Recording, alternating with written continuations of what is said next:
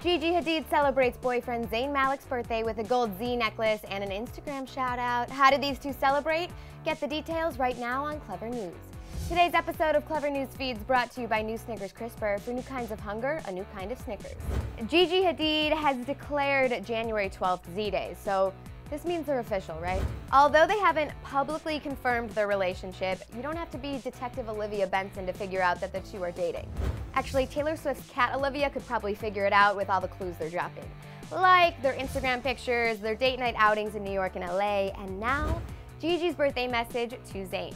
Former 1D star Zayn Malik celebrated his 23rd birthday yesterday, January 12th, and Gigi wished him a happy birthday via Instagram, wearing a gold pendant necklace with the letter Z in the middle, writing Zday heart. Yes, that's a heart emoji, and yes, that's a very artsy pic, Gigi. Now, if you can pull your detective badges out once again quickly, take a look at this photo we found of Zayn wearing the same necklace almost exactly a year ago. Did Zayn give this to Gigi?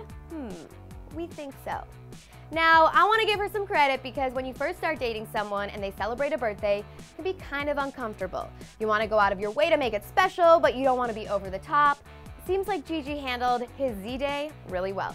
A source told the Daily Mail UK, quote, Gigi and Zayn are spending the special occasion together.